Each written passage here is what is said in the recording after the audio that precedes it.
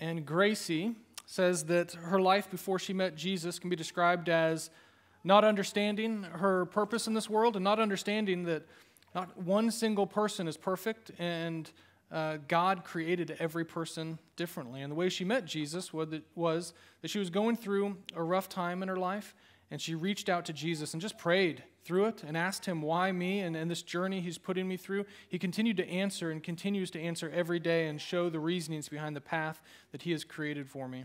And my life since placing my faith in Jesus has been that she has become more positive and has a greater outlook on life, that she loves to help people in the time of need and lend a listening ear and a prayer when needed.